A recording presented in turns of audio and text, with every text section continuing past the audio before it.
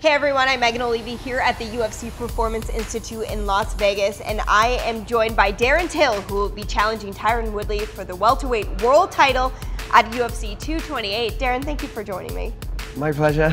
So we're here in Vegas. We were talking a little bit off camera about what you think of the city, but what made you come do the end of your camp here at the Performance Institute? Just because every camp I've had, like leading up to my fights and that, I've noticed that a big part is recovery. So when you train hard, you know, recovering the right way is essential, in my opinion, as I grow older now. So I just thought, with the way the facility is, it's got, you know, an octagon, a ring, it's got huge mats, bags, it's got plunge, steam, sauna, massage, restaurant, it's all in one. It's like everything that a fighter does, a fighter has to go here, there, everywhere.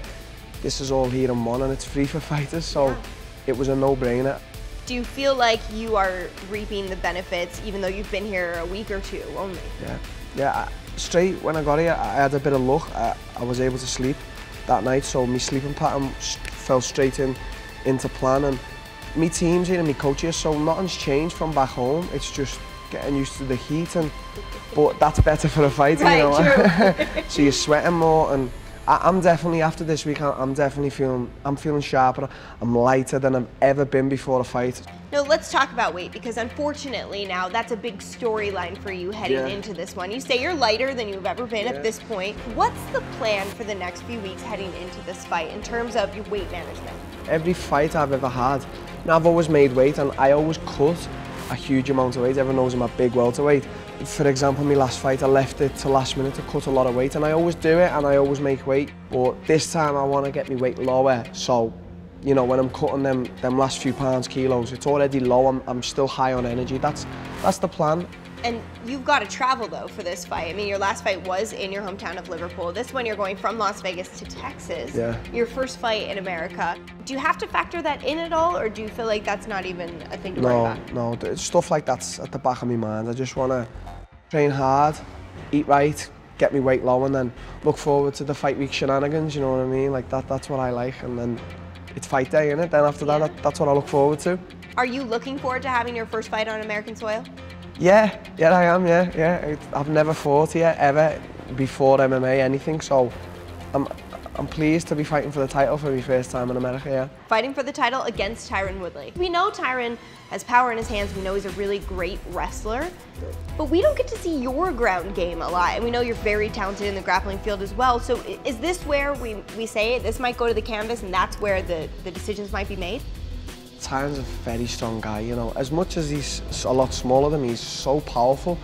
So if this does go to the ground, I'm quite confident with my get-ups, and to be honest, I'm just confident in my submission game all around, you know. People don't get to see my ground game because I don't let people take me down in fights, and now it's the pinnacle, you know, one of the best wrestlers in MMA, not just the welterweight division, and he's the champion, so we're all going to see if I can withstand the heat.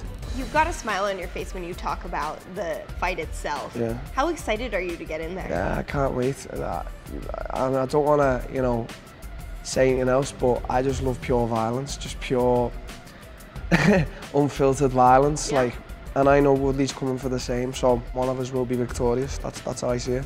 You know, this is scheduled to go 5 rounds. Yeah. In your mind, do you think it goes all 25? No. Either he knocks me out or I knock him out. He's got power, I've got power, so let's do it. Let's use the man.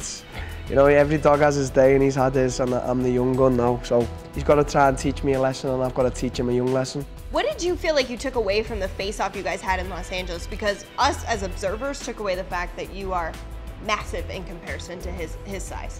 At the time, maybe he didn't give me the respect that he gives me now. I think he went away from that press conference thinking, this kid's here to really take my belt. He's not messing around, his energy's right, everything. So I feel like his whole mindset changed after that press conference, and mine did too. Fire inside just to be the champion, that's what I've worked for 15 years now, and no man's gonna take it away from me, no man on this earth.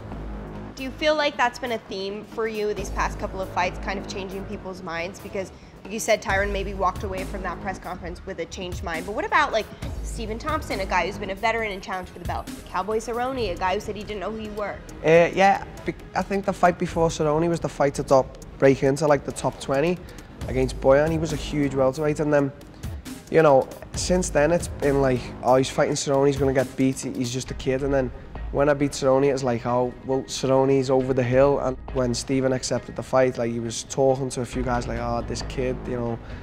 Whatever people say about the fight with me and Stephen, I took one of the best strikers 5 rounds and just edged out a points decision. So he's apparently the best striker in the whole of the UFC, not just the division. So that's for people to stop doubting. What did you personally learn from that fight with Stephen? It just matured me more. It was 5 rounds of just one person making one wrong move, and whoever did that was gonna fall short. And in the 5th round, he made the wrong move, and I dropped him. But it was 5 rounds of just, you couldn't even make that much of a mistake, and it was probably mentally the toughest fight I've ever had. Really? Yeah, because it wasn't about like punching and getting hit and take down and get back to your feet. It was about, you know, him trying to catch me out and me trying to catch him out. I was in the building for that fight, and it was an amazing energy. The people of Liverpool really look to you as their hero. Yeah. Do you feel like that has sort of prepared you now for what is to come in your future? I mean, you are challenging for the world title. Your life will drastically change once you become champion. Yeah, I want to, you know, if I am carrying the hopes of the Liverpool people, you know, I do want to inspire young kids, and I want to be the face of MMA for Liverpool. You know, like, I want to be that guy that's, you know, walking with the torch for everyone. And yeah, that atmosphere, I will never ever forget that in my life. No one can ever take that away from me. And I think we're going to get a bit of the same atmosphere in Texas. I think there's a lot of people from Liverpool and England and Ireland travelling over, so that's my fan base there going over. Well, that's going to be super fun, because that's a fun group to mix with the Texas crowd. And I believe I have some fans in America. You know, I haven't been here, I've never fought here, but a lot of guys seem to know me, so for me that's I'm appreciative of support like that. So going into this, we're just basically days away now. What's the goal? What's the plan? What's the mindset heading into this fight with Tyron? Just go and win. Nothing else. I'm not in this to be second best or to say I had the best fight with the champ and lost. Going in to win and to take what he's got. I want it for me, for myself, and that's my only mentality. What would it mean for you to become UFC's welterweight world champion? 15 years of hard work, physical and mental. So 15 years of all that rolled into one for one moment in Texas, Dallas, to win that UFC belt. You're so looking forward to this fight, Darren. Best of luck to you in that welterweight world title fight. Thank you very much.